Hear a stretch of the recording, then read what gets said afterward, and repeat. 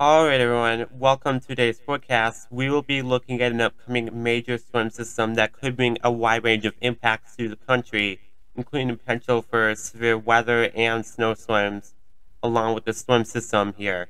We will be breaking down which areas will see what, along with other systems that could potentially bring some active weather to the country in the upcoming term as well. However, we'll be focusing on this coming week, and it does look like there's not much other than maybe some activity across the west here, with some heavy rain along the coast, some mountain snow with that as well. But other than that, looking pretty calm across the country this evening. So let's just get right diving into today's forecast. So to start off our forecast, we'll be looking at models here. It does look like it'll be quiet for now, other than maybe some exceptions near the east coast, with potentially some rain tomorrow and some snow across the northeast. However, this is all going to be looking to change. However, it will start Monday, although this disturbance will be particularly light, so I'm not expecting too much in the way of impacts, however. But it does look like a little light snow could fall across the Midwest, such as portions of Minnesota and Wisconsin and the UP of Michigan, with some light rain to the south of that. Now, this will, however, pave the way for a new system to develop, and actually a stronger one, later this week. It does look like starting Wednesday in the south, although technically it'll be Tuesday afternoon, we'll start to see things kind of pop up in the south. This is going to be in the form of rain, even potentially some storms, so this could even be severe as well, especially if the strongest storm does develop, as the models have been indicating lately. So it does look like this storm will be starting in the Ohio Valley, although pretty much all of this will be rain. Maybe portions of the Northeast could see some wind shear precipitation, some of this in the form of ice and others in snow. But it does look like other than that, it's going to be a mostly rainy, even storm event that could take place across the southern eastern portions of the country. But we will then again look at other models, see what they do have to say about this. But it does look like maybe another storm could try to develop after that in this same week. Friday, though, it does look like this storm could potentially bring some snow to the Midwest and Great Lakes. Maybe some rain on the front edge of the precipitation, especially in the warm side of it.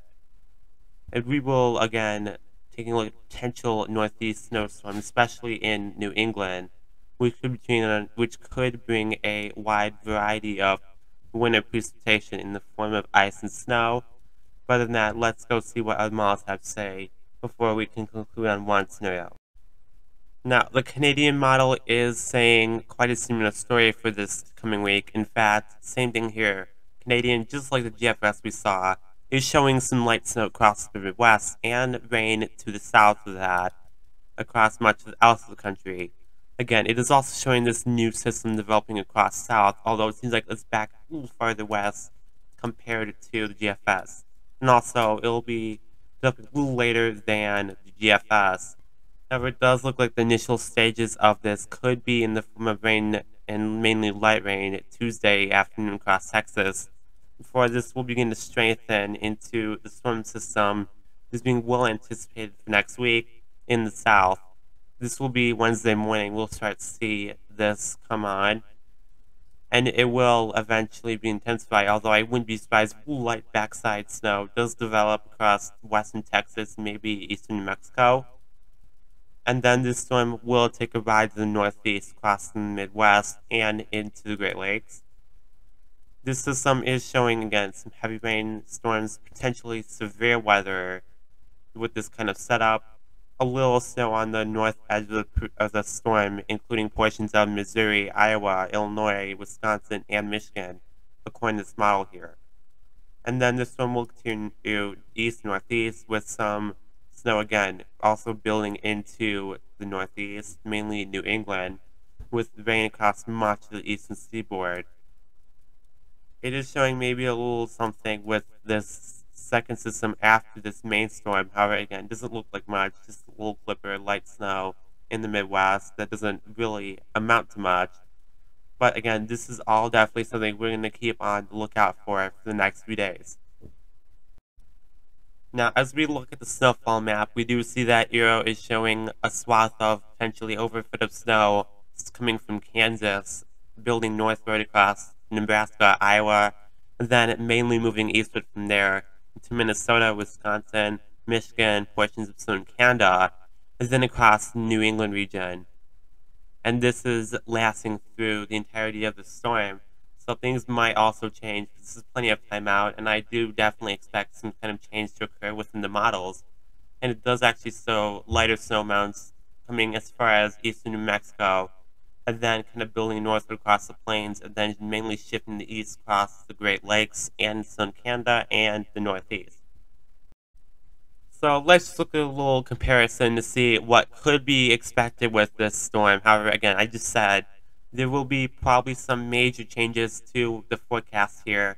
But again, we do have arrows showing a swath of heavy snow coming from Kansas up into upper Midwest, and then mainly coming eastward into southern Canada and the Northeast there.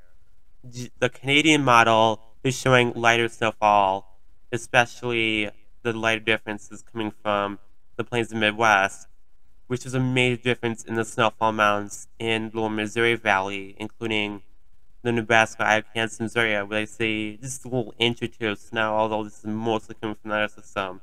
So it will unfortunately be pretty much nothing from the Canadian model for that region there. While it does actually show the band coming from Missouri, Iowa, some Wisconsin, northern lower Michigan, and then again across southern Canada and to northeast. So there's a similarity there after it exits the Great Lakes. GFS also kind of on board with the Canadian model. Again, it has that heavy swath of snow of over a foot into southern Canada and the northeast region, especially across Maine. It does look like some heavy moderate snow could fall across the Great Lakes region with this storm as well, adding up to potentially a few inches. Although, yeah, it does look like it's agreeable that we could potentially be seeing several inches of snow from this storm, especially from the upper Midwest into the Northeast and Maine region, as well as portions of southern Canada. Now, there are some key differences with this, of course, but the takeaway here is there's probably going to be a snowstorm with this, and even the potential for severe weather, which we'll also quickly look at before we conclude our video forecast for today. So with regards to severe weather, we'll be looking at instability, which could potentially dictate where we could see severe weather with this upcoming storm. It does look like we'll start to see some of that across southeast Texas Tuesday during the day and even some of it into the night. And this will really start to build in, of course, although it doesn't look like a lot, though. It does look like some of it could be near the Gulf Coast and pushing to the south Wednesday during the day. It is trying to push some kind of severe setup in the Midwest, particularly Illinois and surrounding places. However, it's low confidence at this time. However, this is really something to keep on. And even then, there is still the potential for severe weather to develop as far as places like the Ohio Valley even. This is just a given estimate of where we could potentially see some severe weather with this upcoming storm.